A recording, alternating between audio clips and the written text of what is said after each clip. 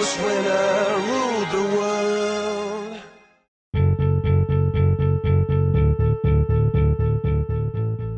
So I am an entrepreneur, and I am an investor, and I'm a teacher and a mentor.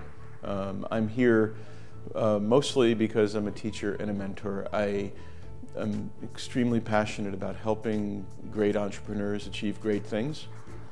And I like to believe that I have an appreciation for the differences that entrepreneurs face in different areas of the world. And what I like to do is try to help them maximize the outcomes for them here in, whether it's here in northern Italy or throughout Europe or other places around the world. I try to make sure that entrepreneurs are able to establish that type of Silicon Valley experience that they think they would have if they lived in Silicon Valley, that actually they probably wouldn't have, but that they're able to create the best Silicon Valley for themselves wherever they are as entrepreneurs.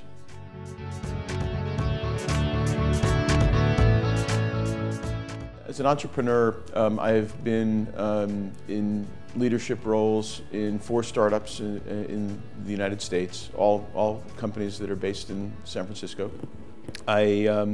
Most recently, I've been the Chief Financial Officer for my previous 2 entrepreneurial pursuits, both of which were sold to strategic buyers.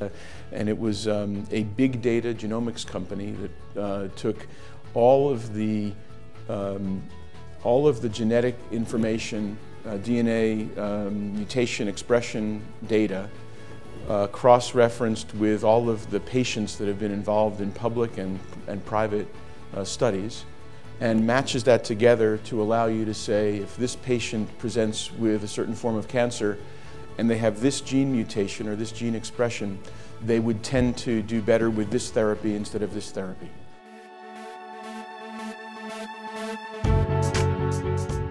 Yes, so I was taken with David Roberts' graph early in the day today, where he not only showed how the cost of getting the DNA information is coming down dramatically, but all of the other things you can then do with that DNA information is coming down dramatically. And I think this NextBio is a great example of that. So once the cost of getting the genetic information for a patient comes way down, then you can use that as part of the diagnoses of a patient or the prognosis of a patient, or to influence the course of therapy. If it costs $30,000 to get the genetic makeup of a patient, you're not going to do that to change whether you take this $1,000 therapy or this $1,000 therapy. If it costs $99 to get that information, you're going to do that because it's cheaper than an MRI. It's maybe even cheaper than an X-ray, right? So that's information that you will just naturally acquire as part of the determination of what a physician is going to do. Even better, you can have the difference between an efficacious drug and a real problem drug if you say, well, if the patient has these symptoms, maybe there is some chance of morbidity by taking a drug. But if the patient has these symptoms and has this gene mutation, then there's no morbidity. So now you can prescribe a course of therapy that has dramatically improved outcomes for patients. So it's a wonderful arena, and it's just a great validation of one of David Roberts' many interesting vectors that he talked about this morning. Regardless, just personally, I like working with companies that are doing something really important and really dramatic. And I've got a couple of other very exciting companies we can discuss if time permits. And one in particular that I'm both an investor in and I'm also acting as their CFO is an electric truck and bus control system company. This is a company that has designed, they make the circuit boards and the software that allow any truck or bus to become an electric truck or bus. What they do is you can use whatever batteries you want, whatever motor you want, whatever chassis you want, whatever body you want, and instead of having a diesel or gasoline powertrain, you have batteries and a motor. And what they've designed is this flexible control system that allows the scalability of that entire process. So they are right now delivering their first garbage truck, their first 2 school buses, and their first shuttle bus, and it's all using the same control technology. The company is called Motive Power Systems, and it's an incredibly exciting moment for the company as well. And what's wonderful is all they do is the circuit boards and the software, and they allow all the companies that currently build gasoline vehicles or diesel vehicles now to build electric vehicles. And so they don't have to build new factories.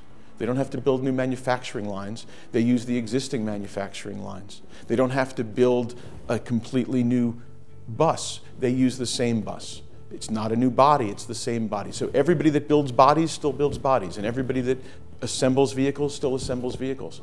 And it's a wonderful way. It's perfect for the truck and bus market. It's an extremely exciting moment because there are no electric garbage trucks. They could not exist without this technology. And the first one is being delivered to the city of Chicago in December. And it will be riding around quietly collecting garbage early in the morning, somewhere in the city of Chicago, and then hopefully other places throughout the world. They only needed $3 million to this point in 4 years to design and develop the technology as it is. And they've also been successful, and they've gotten $2.5 million of that in grant money. So they've raised only $500,000 of actual equity capital, $2.5 million of grant money, and now they of course need some scale-up money. But they already now have a product, a working product, customers, orders, receivables, and now they've gotten themselves to a place where they're able to be venture capital funded.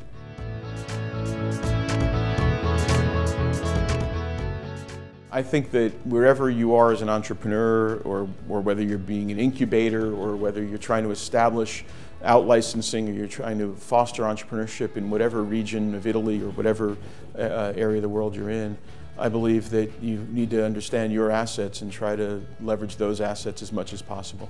Don't try to become Silicon Valley, or don't try to become Boston, or don't try to become London.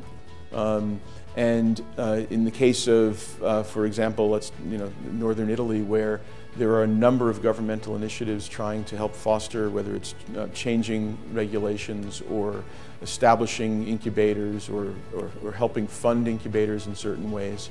I think those are all fabulous. And what I think those things should focus on, though, number one is there's a tremendous amount of technology inherent and embedded in companies, and even more so in universities throughout Italy. I think that the emphasis should be on trying to exploit or take advantage of those technologies and be able to provide a forum for people to take those technologies and apply them to a real market, whether it's the Italian market, the European market, the global market. Second, I think that governments probably shouldn't put money directly into businesses. Rather, they should entrust other people to make those decisions, like venture capital-like people, or crowdsourcing people, or folks that are in the business of choosing which companies they should invest in. The beautiful example, perfect example would be if someone is raising a fund to pursue investment in companies. If a government matched that dollar for dollar, which I think has happened in at least a couple of instances in Italy, and I know it's happened throughout Europe in a few areas, that's the perfect model. It's effectively subsidizing the returns of that fund in a way that allows that fund to still operate on an autonomous basis and source deals the way they would ordinarily source deals and maximize that outcome.